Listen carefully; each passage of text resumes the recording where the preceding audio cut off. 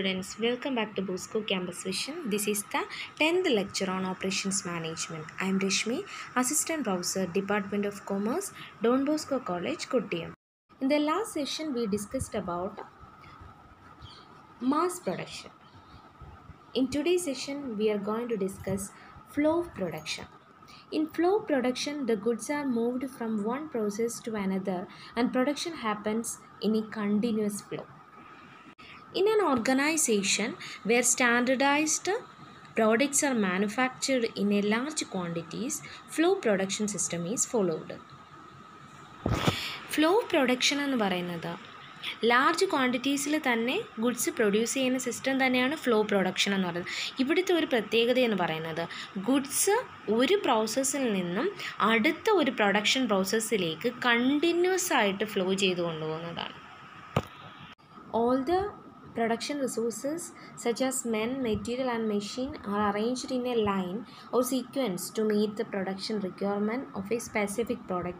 ഒരു particular product production നടത്തുന്നതിനായിട്ട് എല്ലാ production റിസോഴ്സസിനെയും, അതായത് മെൻ, മെറ്റീരിയൽ, മെഷീൻസ് അതിനെ എല്ലാം തന്നെ ഒരു പ്രോപ്പർ ലൈനിലായിട്ട് അറേഞ്ച് ചെയ്തിരിക്കുന്ന രീതിയാണ് ഫ്ലോ പ്രൊഡക്ഷനിൽ ഉള്ളത്. The raw material moves from one work center or station to other till is converted into finished goods. അപ്പോൾ ഒരു റോ മെറ്റീരിയൽ അത് ഫിനിഷ്ഡ് ഗുഡ്സ് ആകുന്നതിന് മുൻപേ തന്നെ ഒരു വർക്ക് സെൻറ്ററിൽ നിന്നും അടുത്ത ഒരു പ്രോസസ്സിലേക്ക് പോയിട്ട് അവിടെ നിന്നാണ് ഫിനിഷ്ഡ് ഗുഡ്സ് ആയിട്ട് മാറുന്നത്. For example, in car service station, car moves from one worker to another till it is finally delivered to the owner. Let us see the advantages. As the production system is adopted by companies that produce a large quantity of homogeneous goods or products, production at this scale ensures less per unit production cost, thus economies of large scale can be achieved. Large ക്വാണ്ടിറ്റീസിലുള്ള homogeneous goods produce ചെയ്യുന്നത് കൊണ്ട് തന്നെ per unit cost production വളരെ കുറഞ്ഞിരിക്കുന്നുണ്ട്. അതുപോലെ തന്നെ economies of സ്കെയിലും ലഭിക്കുന്നുണ്ട്. The resources such as men, material and machines are used optimally. Resources എല്ലാം തന്നെ maximum അവർക്ക് ഉപയോഗിക്കുവാനും സാധിക്കുന്നു ഫ്ലോ പ്രൊഡക്ഷൻ വഴി.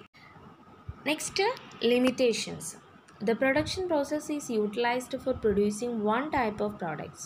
It is very difficult to make addition or deletion for products and processes in this type of system, and it can be said that it is not flexible. അപ്പോൾ ഇത് flexible ആയിട്ടുള്ള ഒരു production system അല്ല. നമ്മൾ mass പ്രൊഡക്ഷനിൽ പറഞ്ഞതുപോലെ തന്നെ flow പ്രൊഡക്ഷനും flexible അല്ല. അതിനകത്ത് ഒരു ചേഞ്ചും വരുത്തുവാനായിട്ട് സാധിക്കത്തില്ല. ലാർജ് സ്കെയിലാണ് പ്രൊഡ്യൂസ് ചെയ്യുന്നതും എല്ലാം തന്നെ.